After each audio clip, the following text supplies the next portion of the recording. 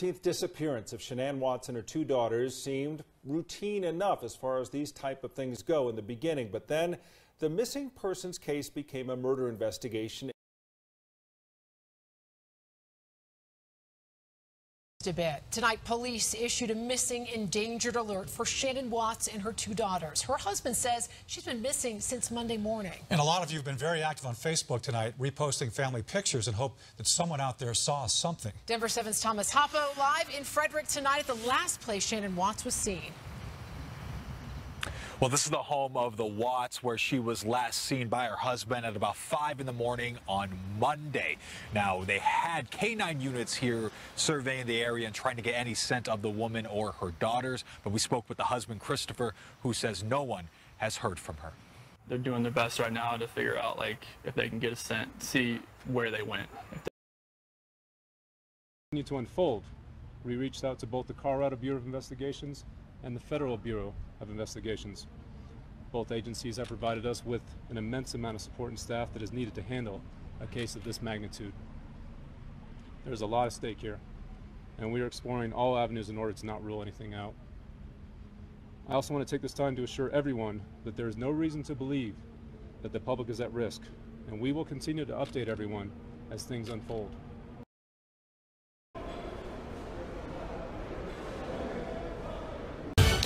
Hi, everyone. I'm Alan Janae, the CBS 4 newsroom. We are watching breaking news this hour on CBSDenver.com. And Christopher Watts, booked into the Weld County Jail this morning, now facing charges for the deaths of his wife and two children. Authorities are saying very little about his arrest on suspicion of 3 counts of murder. Worked for. Prosecutors believe she and her 2 girls were killed inside their home, but the details as to how and why are sealed in court documents.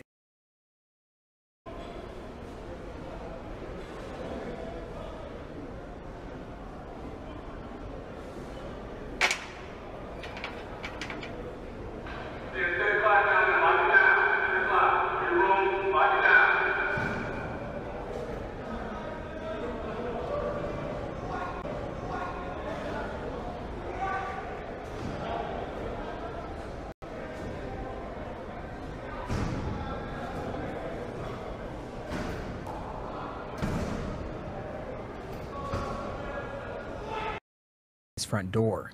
Ashley Bell was the last person to see Shanann alive. Because they didn't deserve any of this. Was arrested, and when the body of Shanann was recovered, can you give us some detail on the timeline? I don't want to test anything that I'm not either certain about myself or that would jeopardize the case in the matter.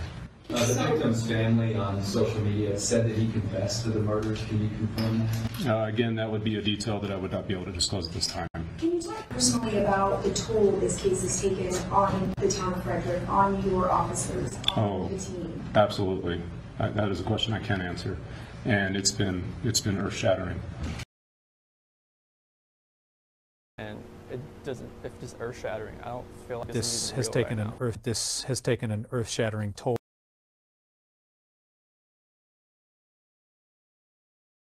He has not been formally charged. Chris Watts will be back in court on Tuesday, and prosecutors have until Monday to bring charges against him. Shanann's family in North Carolina is running the gamut of emotions. They're confused and they're angry over this tragedy.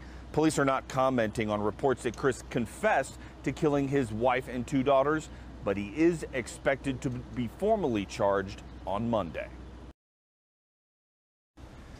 Well, police are being tight-lipped exactly where they are, but we do know that they were at an oil patch that Chris used to work at. Now, as far as exact details of the case, we're not getting much of that, and that's because there's an affidavit that has been sealed. I was in court yesterday, and the judge wanted to keep it sealed until possibly Monday.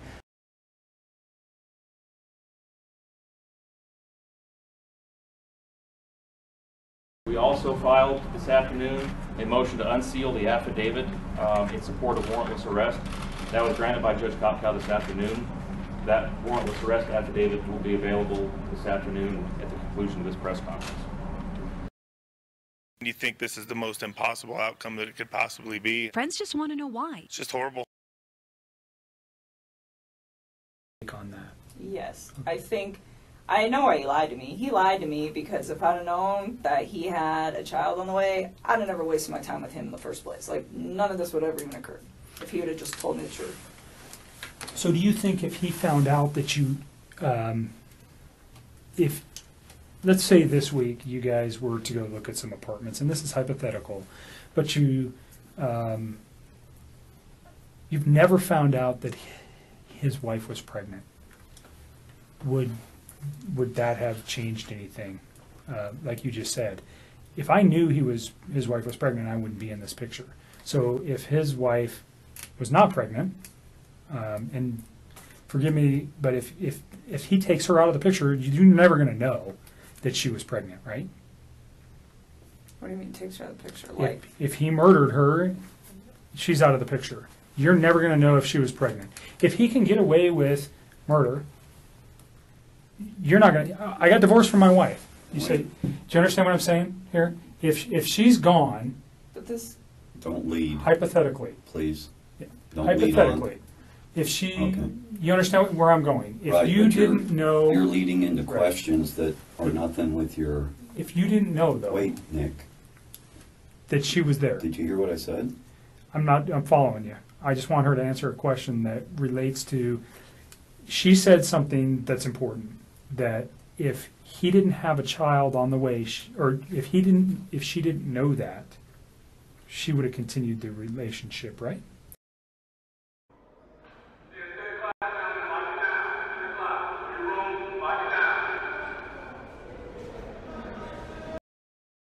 Say they have found two bodies they believe are the daughters of Christopher and Shanann Watts.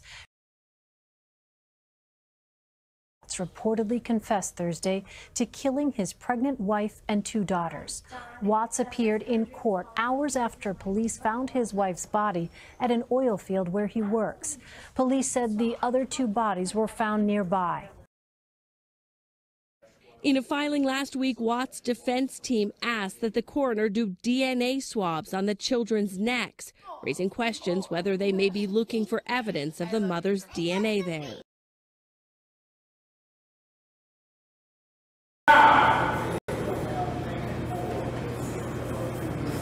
We all thought we had heard the worst of it, but new details are emerging late today about the defense of Chris Watts. And Denver 7's Jacqueline Allen has been combing through court documents. And Jacqueline, the defense now wants to use a discredited DNA expert to examine these girls' bodies?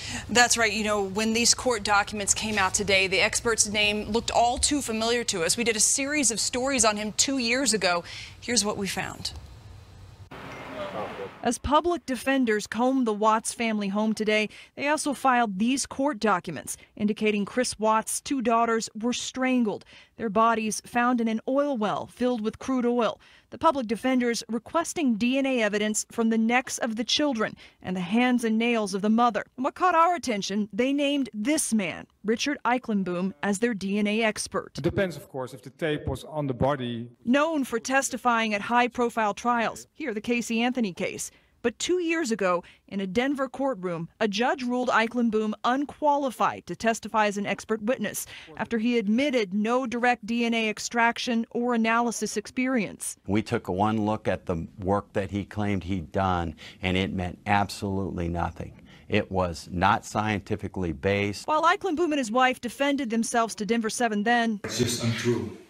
The thing is, what they do, they play a game where they try to discredit you. They would not comment on this case, but former DA Mitch Morrissey weighed in saying, "I would be shocked if the defense tried to use him in front of a jury after he has been discredited as an expert witness." What's clear is that even though sources tell Denver 7 Chris Watts gave a confession that led to the bodies, he does plan to mount a defense in a tragedy that will continue to play out in court. And the judge did deny the defense request, saying he's not going to tell the coroner how to do the investigation. Legal experts tell me this defense request is boilerplate so they can file appeals later and say mistakes were made. Prosecutors, and they're also responding to the defense's claims that too much information was leaked to media outlets. Denver 7's Tom Musson's here. You've been going through these files all night. And Shannon, Jacqueline, a lot of new information tonight, so let's break it down for you tonight. Today, prosecutors filed a motion requesting fingerprints, cheek swabs, and hand pictures from Chris Watts. They believe Watts is responsible for all 3 deaths. You remember the defense claimed that Watts killed his wife, Shanann, after watching her strangle their daughters, Bella and Celeste. Also today, prosecutors responded after attorneys for Chris Watts accused them of leaking information about the case to the public. And Tom, it does. Now, we first learned this from a well-placed source early in the day, but in calling several other sources close to the investigation, nobody wanted to touch this. Our second source came in within just the last hour. Here's what we've confirmed. The 2 young girls' bodies, 3-year-old Cece and 4-year-old Bella, were found inside an oil and gas tank owned by Anadarko. That's where the husband worked up until recently. Now, sources tell us that the oil tanks were mostly full and say the motive was likely twofold: hide the bodies and disguise the scent. But who is sounding off? The victim's brother. He said in a social media post, "I just want 30 seconds alone with this heartless psychopath," and went on to say, "May Satan have mercy on his soul." Dad was visibly upset from the moment that Christopher Watts walked into the courtroom. Frank's son was also there with him, who was consoling his dad during some of those more difficult moments. At times, you know, you could really feel the tension between the 2 men and Watts. A notable example of that would be when everyone was filing out of the courtroom. Frank and his son, they stopped and they stared down Watts on their way out. But Watts, on the other hand, he appeared stoic throughout the morning at the hearing, as he listened to the judge list off his charges.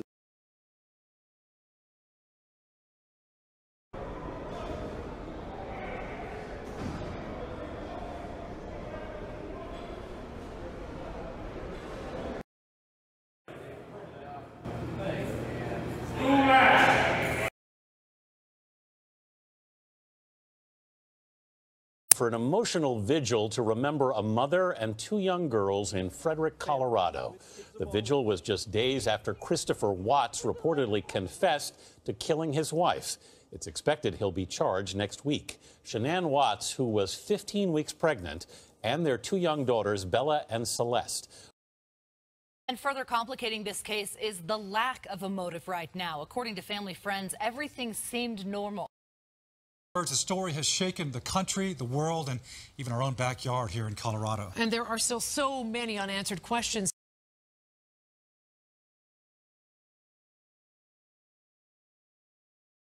When you see the family pictures of them all together, smiling, really looking like sort of a perfect family. It seemed happy.